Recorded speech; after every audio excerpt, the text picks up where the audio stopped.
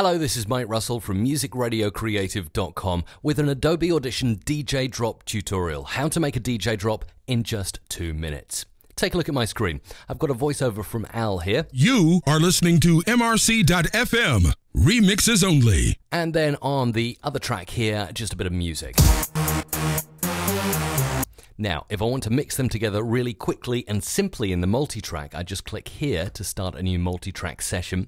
And then something you may not have played with before, templates. Select the drop down and click DJ drop and click OK.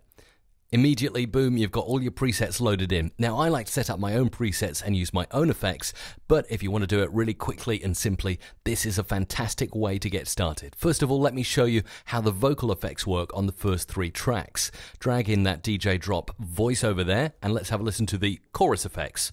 You are listening to... Okay, you can hear that's gone a little bit stereo. Now I'm going to cut that track right here by hitting Command and K, and I'm going to drag MRC.FM down to the flanger effect. Have a listen to that. MRC.FM.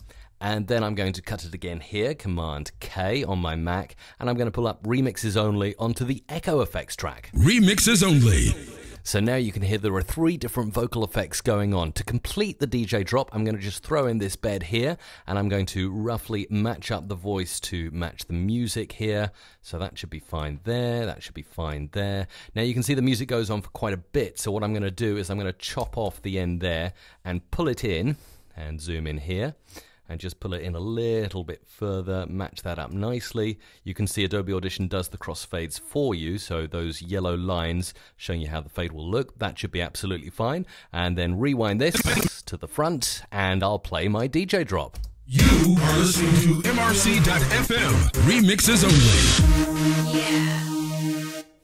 And that's how you make a very simple DJ drop in 2 minutes in Adobe Audition.